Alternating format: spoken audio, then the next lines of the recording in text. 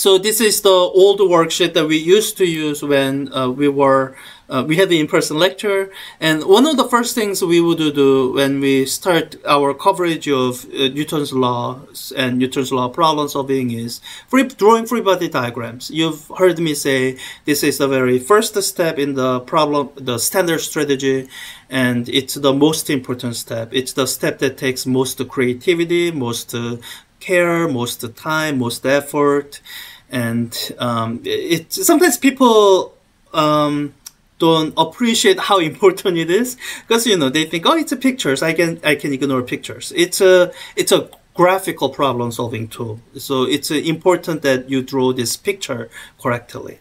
So in this question, problem 1, free body diagrams, also known as force diagrams, it has a bunch of examples.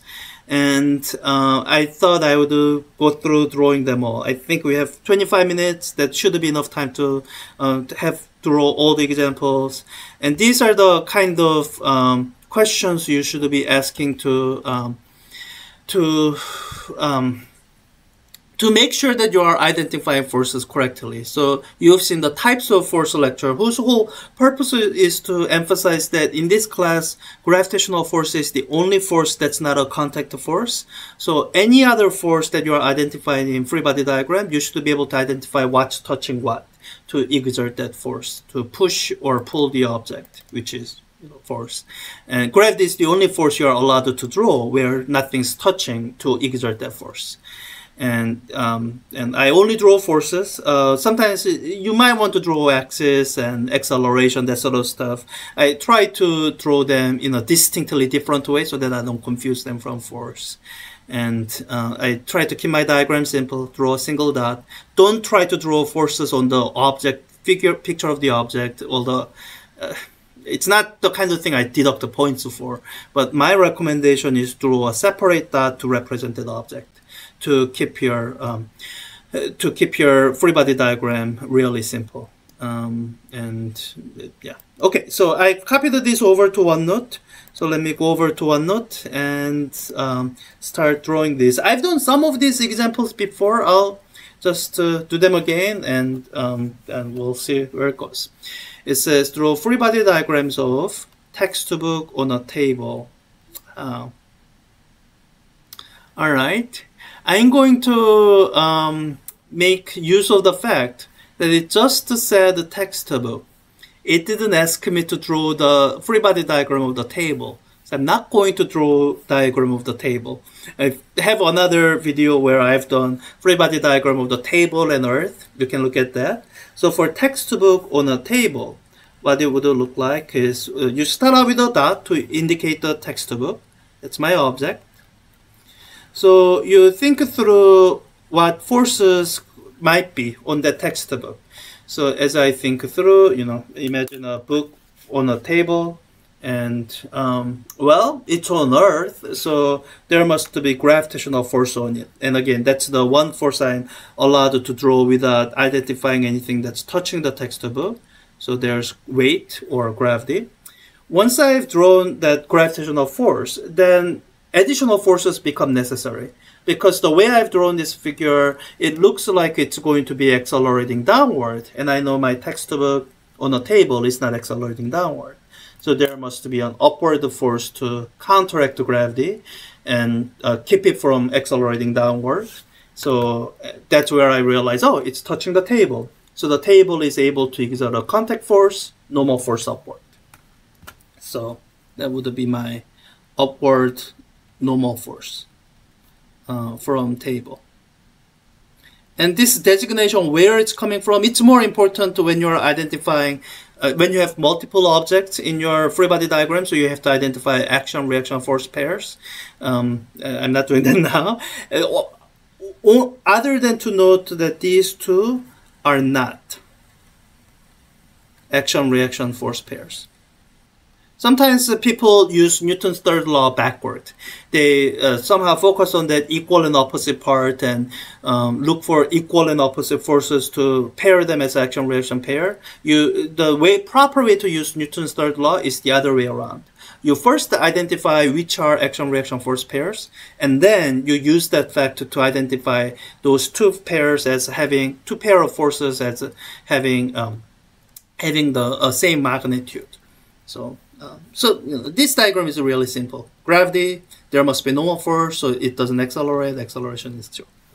Okay, the number 2, it says a parachutist continuing a fall at terminal velocity. I guess it's saying continuing so that you don't think about parachutists just having jumped out. It's someone who jumped out, moving downward for a long time, and is currently at terminal velocity. This is an important part because the terminal velocity, that actually gives you a piece of information that says the velocity is constant, so the acceleration must be 0.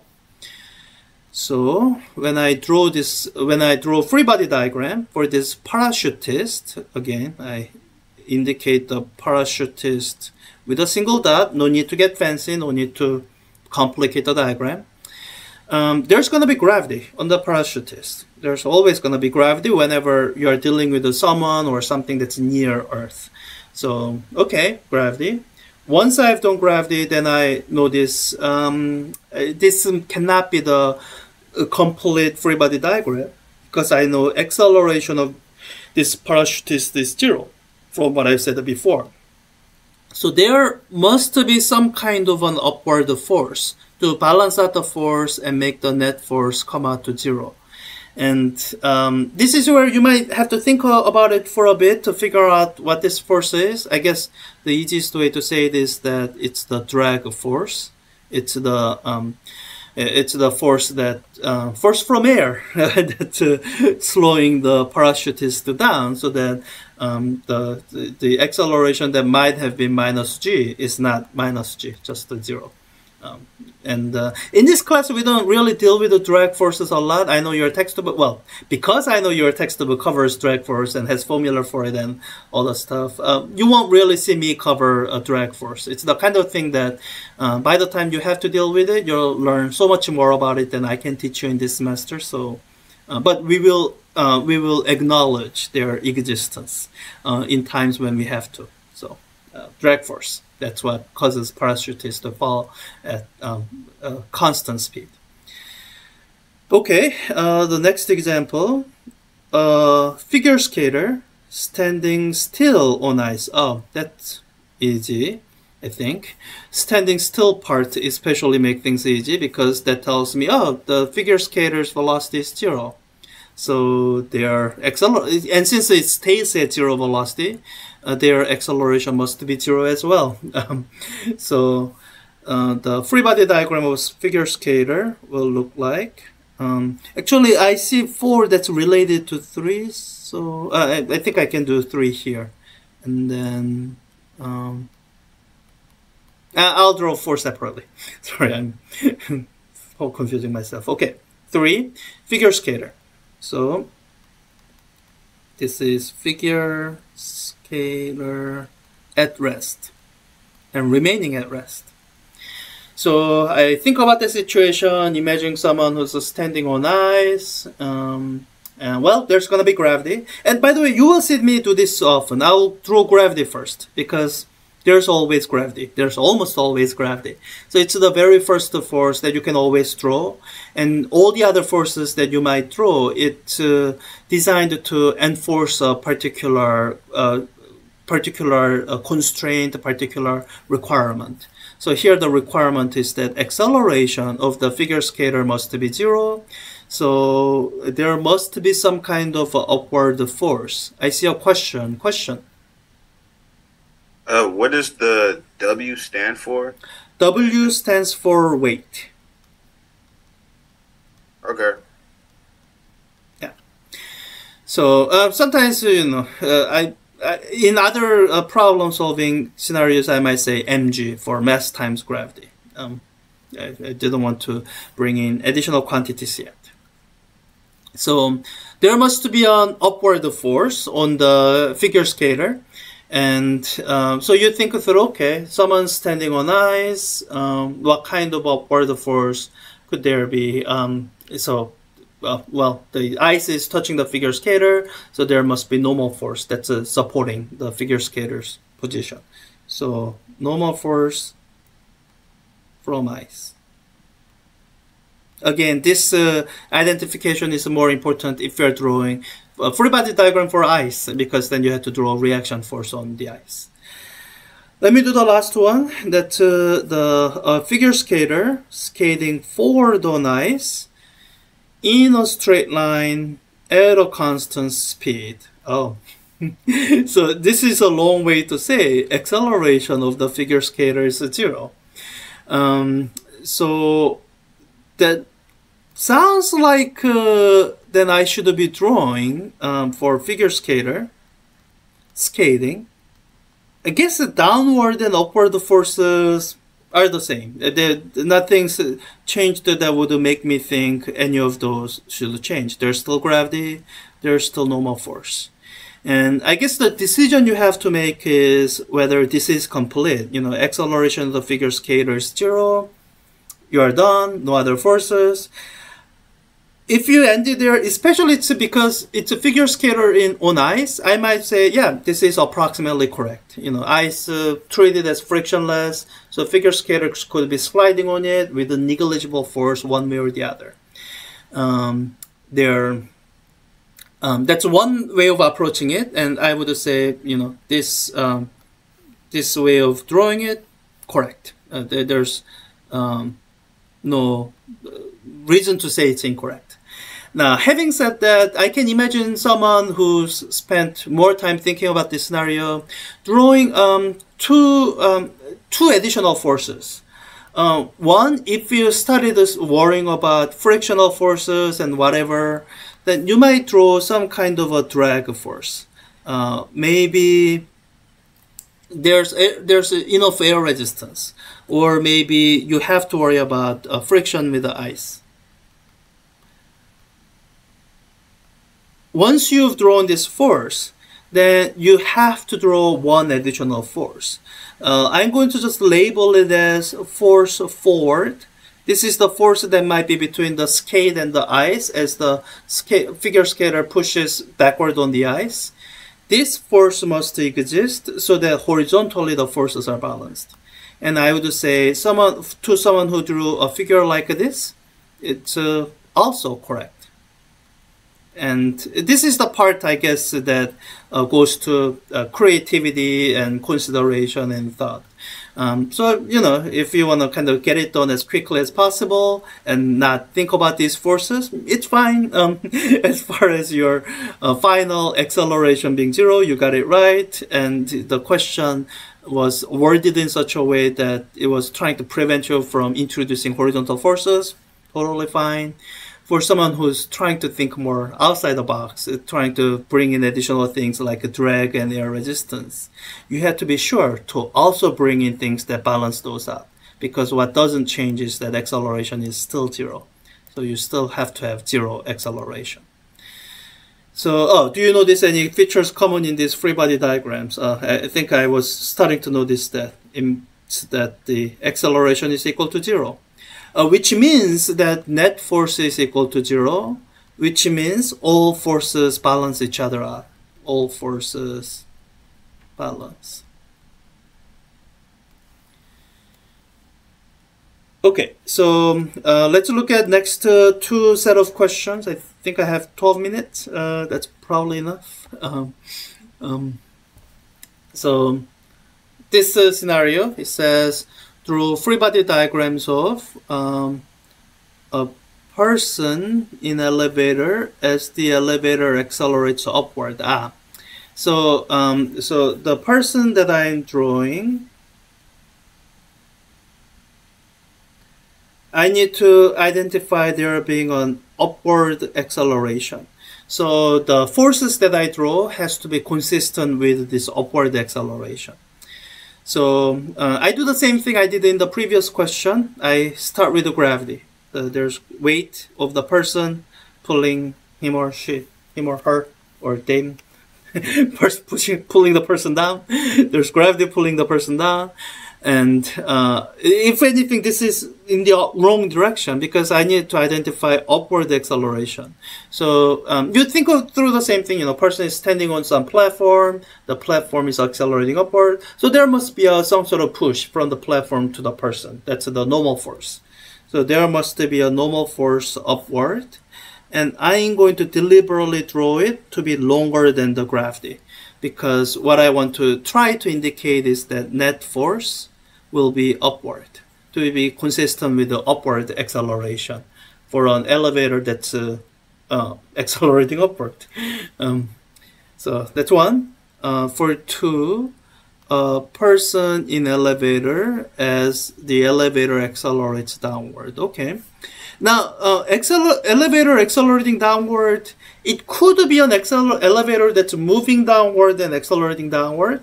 Now, it doesn't necessarily have to be. So it could be an elevator that's moving upward but slowing down. That would be considered accelerating downward.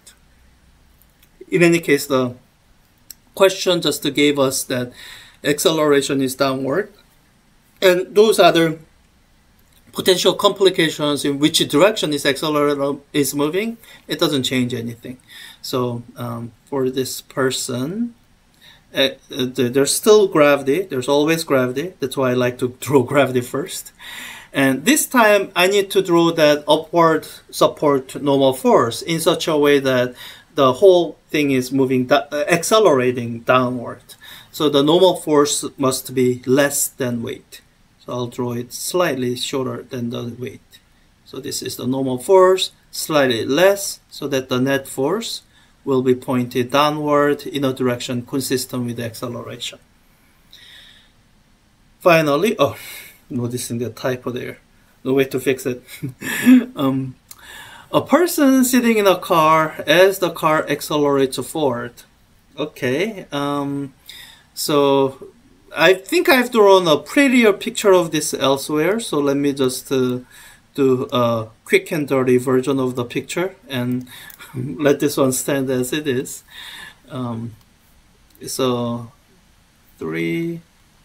So there's oh wait, I don't even have to draw any picture. I mean, but let me draw a picture just so that I have something in mind. So there's a seat, and there's someone who's sitting in that seat. And this car is going to be accelerating forward that way. So I'm just drawing the person, not the seat, not other things, just the person. So again, person. Well, there's always going to be gravity. So let's draw gravity, weight, pulling the person downward. But the person isn't, vertically, the person isn't accelerating at all. So this weight must be balanced out. So let me draw normal force upward to balance out that weight. Now, as I stare at this, this is not a complete picture, a complete drawing of the free body diagram, because I need to have acceleration going that way. So somehow I need to have a force going this way, and it's a matter of identifying that force. Where could that force be coming from? I know it can't be gravity because I already drew gravity and that wasn't it. It must be some other force. So you think through, and you can identify two different sources of that force. It could be coming from friction with the bottom of the seat. Imagine you're standing on a BART, and as it's accelerating forward, you somehow stay in place without holding on to anything. That would be the kind of the friction. That's one type of force that could be on the person. Or more likely for someone who is sitting in a car, it could be a force from the back seat. Maybe they are leaning on the back seat and the back seat is pushing them forward. So, so let me label it for that scenario. So this is forward force.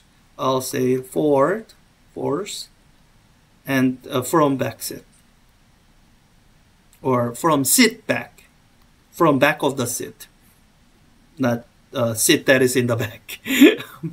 So yeah, in this case, in order to have this horizontal acceleration, you need this horizontal force, and you need to associate it with something that's touching the person.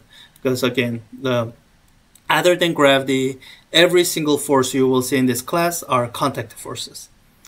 So how are these free body diagrams different from those in A? Well, there's an acceleration. So I'll say acceleration is no longer zero. There's a non-zero acceleration that your free body diagram has to be consistent with.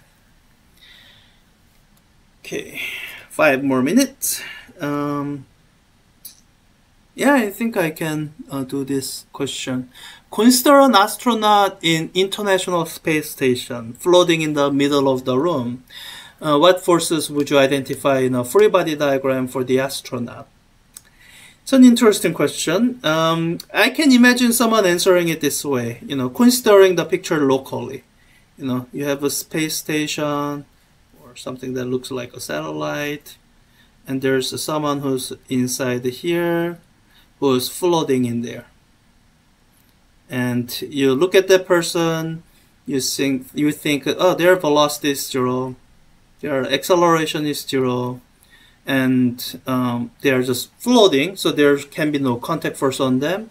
So I can imagine someone from all those things concluding free body diagram, nothing, just the astronaut, no forces.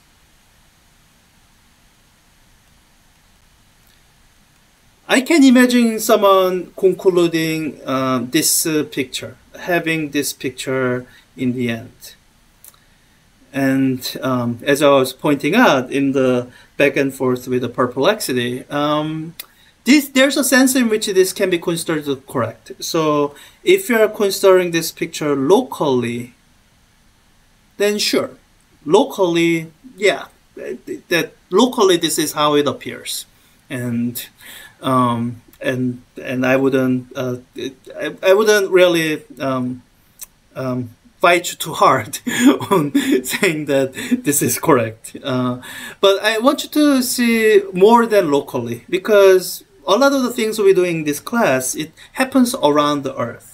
So I don't want you to just ignore Earth whenever we mention space. Earth might still be nearby. And especially with the International Space Station, which is in what we call low Earth orbit, it's near Earth, indisputably. So what you have to have in mind is you have Earth here. And the space station is orbiting Earth. And by orbiting, we mean it's going in a circle around Earth, or something that's circular-ish. Its orbit might be elliptical. And whenever something is moving in a circle, this is what you have to realize. That something that's moving in a circle, its velocity is constantly changing. I drew these two velocities. Even if they have the same magnitude, when you compare VI with VF, it'll have changed the direction. So there's the delta V. If there's a change in velocity, there is acceleration. There is centripetal acceleration on the satellite. And if the astronaut is floating relative to the satellite, when you look at the astronaut, there must be centripetal acceleration for the astronaut as well. So when you look at this picture, so locally it's correct that it's at zero velocity and not accelerating, but let me just copy it over. So locally I was saying I wouldn't fight you too hard on whether this is correct or not, but in the picture that includes Earth. So if you think of Earth in reference frame, it's no longer true that either the velocity is zero or acceleration is zero. In fact, the velocity will be orbital velocity, something pretty fast. I forget how large. It's some like kilometers per second kind of speed. Yeah, it's pretty fast. If the space station entered the atmosphere at the speed, it would just burn up. And with that speed, it's going to have this centripetal acceleration. So the acceleration, instead of being zero, it will be given by that centripetal acceleration formula that you used when we did the kinematics, v squared over r. And it'll be, so in this snapshot, it'll be pointed that way.